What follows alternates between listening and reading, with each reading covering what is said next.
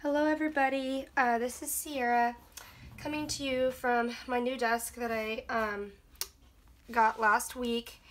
What I wanted to do was a quick video of my newest addition to my collection, which is my Spek Tortora Croco with the Barbie Nappa interior. I wanted to talk to you guys about it because I'm struggling a bit just because it's just so different. And so I thought I'd jump on and make a quick video. So what's interesting about the Spek is that this particular person, it's a custom. It's not a Touch Me model, so someone actually put in like a custom order for it. And she ordered it with a stiffener. She ordered it with 30mm rings. It has the standard pockets, which I'll show you guys, but then she also added 1.5 centimeters width, which is actually, you know, she did this so she could fit Franklin Covey inserts, but I actually don't use Franklin Covey. Bear with me here. So I'm in the process of determining whether or not I want to switch to personal size inserts, because I printed some already. And you can see they'd fit perfectly, and they'd still allow enough for a divider. So if I show you at the top, it's like, I could even put them in for you guys actually, but so it's perfect for personal wide, but the whole, you know, the whole process of getting new dividers, new dashboards, even if I didn't want to invest that much and I wanted to just kind of, you know, do the bare minimum, there just isn't the inserts I want in that personal wise size. So I'm struggling a bit with that. I'm trying to get out right now. I should have done this before I started, but this is a personal size Compagna from Gillio. It's in the anthracite ostrich, just to show sizing. So you can see the extra width. I was told Spek already is a little bit more wider, like their models just come wider. This has the 30mm rings in there, so that's why there's that, like the inserts are coming up right up to the edge. If you would order this directly, it'd have smaller rings. So for anyone who's like, what the heck? The Compagna and Gillio, you can tell, was really designed for 25mm rings, but that's just not something I can do really. So that's just for sizing, but so maybe you guys can help me in the comments, like what you guys would do. I think right now I did order some personal ride dividers from Hannah of Banana Doodle Shop, and so, you know, we'll see and go from there. I have some inserts already, but I don't have any of like the calendar inserts, etc. So in terms of my setup for this, you guys will recognize a lot because I don't really switch up the bare essentials that I need in terms of inserts. I really, and you know, as in my last video I explained, one of my main planner philosophies that I've learned about myself through this journey is really that I like to keep all my inserts throughout the entire year. I can't function well with, you know, a couple of weeks here and there, or, you know, take in and out a month at a time. I really like to have it all there. So you'll see that I have every, you know, January through December in here, and that's just what works best for me. The pockets on the Spek, there's card slots. I haven't really decided what I want to do with these because the card slots are really just for cards. They're not very wide, so you can't fit a lot of stuff in there. I have my trial schedule here that I've written out. This is just a laminated, and I actually had made it into a bookmark, but I'm not using it right now, and I liked it there. These dividers I made myself. I actually have like a whole set, but I only need 2 for this. The first section is just notes, like random stuff. So like right now I just have like big things that I don't want to forget about, which are I need to book my flights for my Nashville girls trip that's coming up, and I need to figure out our family photos, what we're gonna wear. So just some pages in here, and usually like after, I mean, these are stuff I can throw away really easily. Oh, I just painted my nails and they're getting all gross. Oh well. This is my planning section, so I have some of my favorite stickers for Minimalist Planner, and then I also just listed out the subscriptions I'm currently subscribed to so I can keep track. I also have a current planner collection, which is just in disarray because I've sold and bought recently within the last month. So, like, for example, I have no more pocket-sized planners. I've obviously added this, which is considered more of a personal wide size, I suppose. And then I did add my, I still have my Miyakara in the Lotus. No one's picked that up yet. But I have an add to planner section. This is just me planning out what I need to get and do for my office. And this is where I'm just going to like brainstorm. Like right now I'm trying to decide the personal wide stuff and so forth. Next is my schedule section. So this is very similar, but like I said, I have January through December in here. I do not have weekly inserts, as in like a week vertical or horizontal. I just have these Minted Sugar like week on one page like planning inserts in here. I am starting to miss the weekly inserts, but I have weekly inserts in my work planner.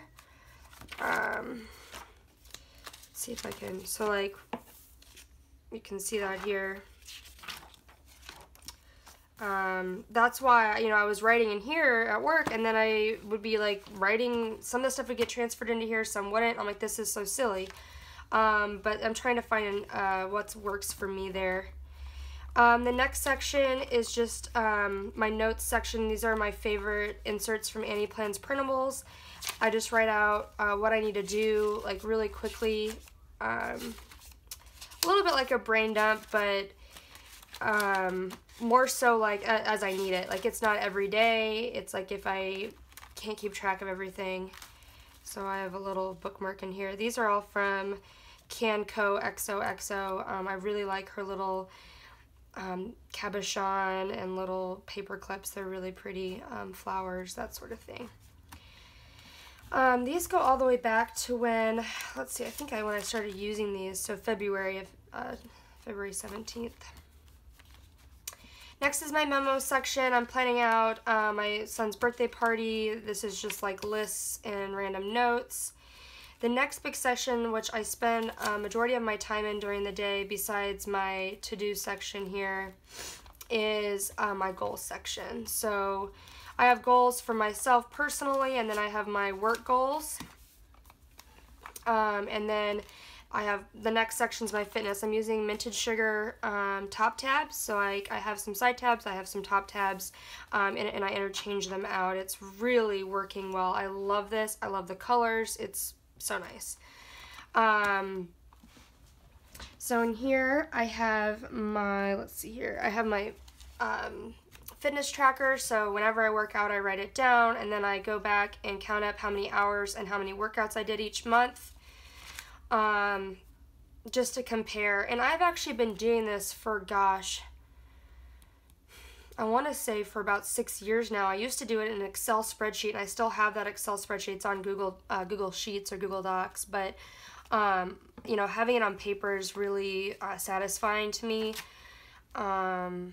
So I'm going to continue to do that, but I may end up transferring this to that Excel sheet because I can actually like calculate using the equations and so forth to kind of run some stats. It's kind of nice. Maybe see some trends. Like I'm hoping I can run a report and like see trends that I work out less in March or more in April or whatever. These are my weekly or monthly workouts. I actually write out, like I plan each month in advance, and I've explained this before, but it works out really well. It doesn't always stay this way. I mean, stuff comes up, schedules change, but it's nice to have it written out. Have a weight log in the back. Then the next part is just straight wellness, and I'm talking mental, like self-love wellness. So I moved my daily affirmations from my Stalogy. I used to write it every day in my Stalogy, but I found that I actually like to have them like in a list versus just one on each page. So it's fun. It's nice to have. April for you guys. Again, these are from Canco Expo. I think it's just pretty and quaint. Then I have my gratitude journal, which I've been doing since October of last year, so that's fun to have in here. Then I have my health log, and I've been doing this since October as well, and it's pretty personal stuff, just kind of tracking my sleep, my energy levels, how I'm feeling, if I was productive or not. And these inserts I cut them out wrong. I don't know what the hell happened, but I really hate wasting paper, especially since I like this paper so much. So I'm just going to use them. It's annoying though. Doctor's visits. And then the next section is my family section. I moved Liam's stuff into a separate section. So he has his own health log. His stuff is very kind of, I don't know, elementary. It's like sleep, food, and whether or not he's, you know, teething or whatnot. So pretty bare minimum, but it's good to look back to see when he was last sick, when the teething popped up, because it's really hard to remember. Next is my meal planning. I've been using my newest addiction inserts for this for a month or so, 2 months, just because they're so pretty, and I needed to kind of have something that I actually looked forward to writing in. And then I started a 4-week cleaning rotation. This took me a while to figure out, you know, what to do where and what week. Really it came down to doing a weekly, changing it up every week, and you know, I've done that in my other videos, but then starting to realize, okay, what actually needs to get done bi-weekly or weekly, and then that's how I created this. So keeping those prior inserts, not throwing them away, and then analyzing them is really how I came up with this. I can do a separate video on this if you want, but it really is personalized, and if you guys need ideas on what you need to clean, because I personally couldn't think of things I needed to clean, I don't really regularly think about that. Martha Stewart has some really great checklists. I actually printed them out. Weekly, you know, things that she does, seasonal, monthly, and I just picked from her stuff too and added it to my own tracker. Meal options list, and then in the back here I have a Rifle Paper Company. I don't know what size this is. Is this pocket? I don't think so. Maybe A6. It's just note paper. I actually haven't used it yet, but it worked, it fit, and you know, if there's something I need to write down that I don't really like, I don't want to use paper in here, I can just quickly go to that. I don't know what that is. And in the back here I have a current printout of my case assignments, and I have some notes from a debacle that happened at daycare. If you guys follow me on Instagram, you guys know about that. So I just have my handwritten notes from that, detailing chronologically what I was told and when, and then emails I sent and when I asked for specific documentation. So yeah, that's my Vanderspek, and I briefly, I know this, I don't want to make this like 30 minutes long, but I wanted to explain how this fits into my whole system, for those of you who are curious. So if you want to keep watching, go ahead. If not, you know, I won't know. So you can jump off. But I still use my Stalogy every day. I don't feature it as often on my Instagram just because it is really personal.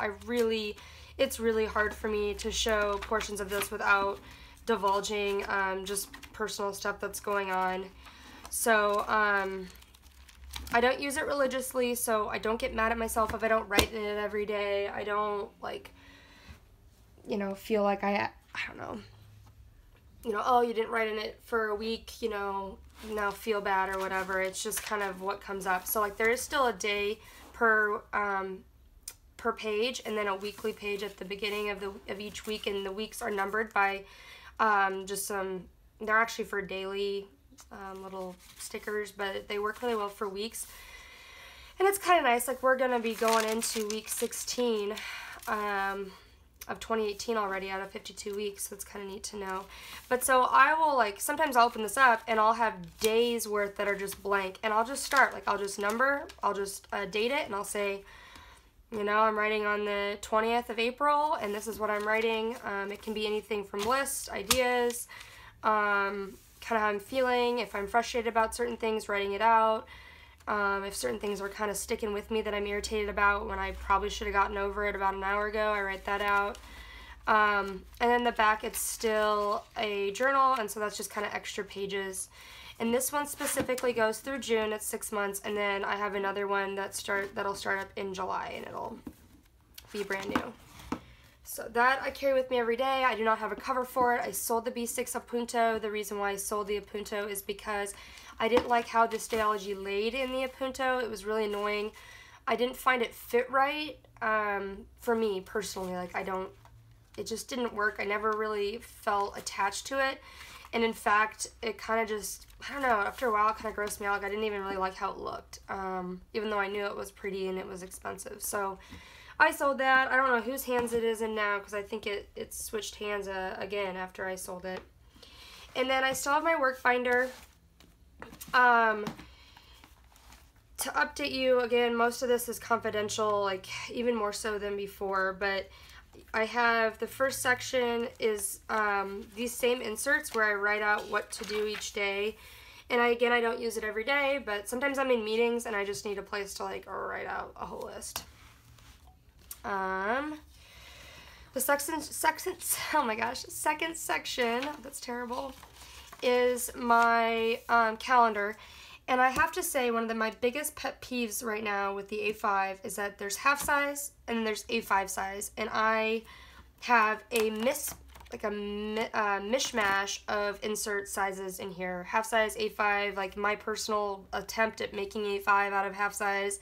And it is infuriatingly, like, it's hard for me sometimes to look at it. So, like, I don't even know if I can find it. Let me see if I can find one in here that I have. Yeah, so for example, these are Annie Plans A5. I believe this is true A5, whereas my cloth and paper calendar inserts that I'm using for my weekly spread, they're a little bit wider. They just don't match, so I don't know. Bear with me with that. It just like completely drives me nuts. So I have weekly all the way through September or December. Wow, I didn't realize I have it all in there.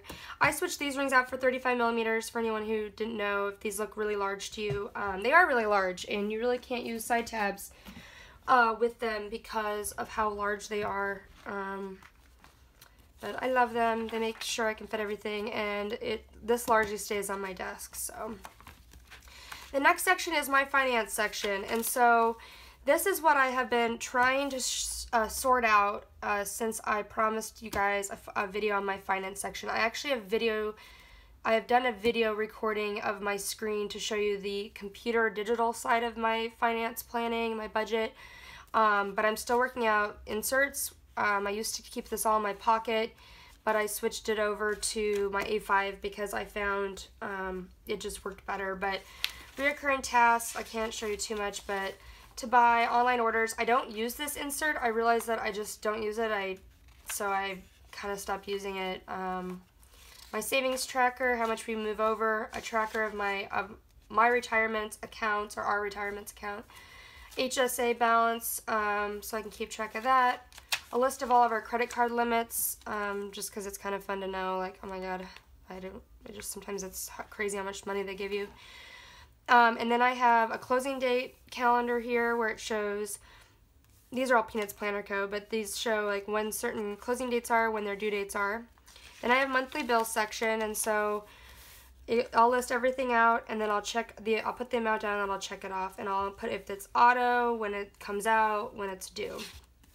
I have some note paper here because inevitably I like to write out and do like manual calculations. And so that's for each paycheck.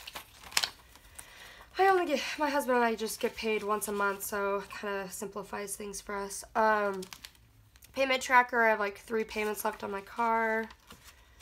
I have a couple other, like we took out a no interest thing for our furniture, so. And then, that's where I'm like, I don't even know if you guys need a video for this. For my finance, so I might like renege on my promise and say, yeah, like it's really not that interesting. You guys let me know. The next section is my big section for work, and I can't really show you any of this, but it's a project case manager for all the cases that I'm assigned to, and it also holds my work trip inserts. the next section is just meeting notes, so nothing crazy there. I use my nice minted sugar inserts. They're super pretty. And then the next section is my goals and accomplishments. I really like this section. For anyone who's, you know, in a job and you guys are, you know, you're trying to advance, trying to kind of keep track, I write down any feedback I get, negative, positive, constructive feedback, anything that I hear people do that I'm like, ooh, that's a good idea, or I should do that, or, you know, I should hold that type of meeting, or people that I find I would like them to be my mentor, or I want to schedule time to meet with them to, like, pick their brain. I write that down in here as well. I was tracking kind of how many training sessions I did, because that kind of helped. If there's anything that I'm being tracked by metric-wise, by numbers, such as like how long a case is running or whatever, how many people I trained, I write it all down, so then when it comes to end of the year or mid-year reviews, I can just like, oh, there it is. I trained 800 people or something like that, and it's in there. Same stuff's in the back. Here I have a lot of inserts, not inserts, but just emails from my boss that have a lot of good advice in them. Emails back and forth about case evaluations and settlement value and reserves I have in there as well. So yeah, this is my work planner. So that's how it all fits together. I really love this system. It's working very well. I wish I could get inserts that were all properly printed, all perfectly cut. I don't care really how much they are. Like, I wish someone would print me the Peanuts Paper Co. inserts, cut them into A5 for me, or I don't even know. So maybe someday she'll bring back, gosh, not qualified printers, but authorized printers, yes. Like some shops have authorized people that they've dedicated, that they've authorized to print their inserts for them. So yeah, I appreciate you guys watching. Let me know if you guys have any ideas about what I should do with this. I really like it, but I think it's starting to curve in, and I think it'd be better if it did have that width. I don't know do some of you guys do personal and personal wide inserts? I mean, I guess that's something you could do. Like maybe if I did primarily personal wide, but then at the same time had some personal inserts in there. So Peanuts Planner Co. is coming out with personal wide inserts. She hasn't given a definite date, but they are coming. She is working on them, so I may just hold out, and I may actually switch into a different planner because I don't know. The strap is also longer on this. I did double check that.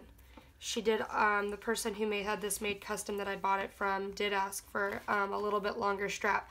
So it holds quite a bit. Like, it's 30mm rings, but I can hold more than I could in a Gillio, just because of the extra fabric and so forth and how it was designed specifically to hold wider inserts.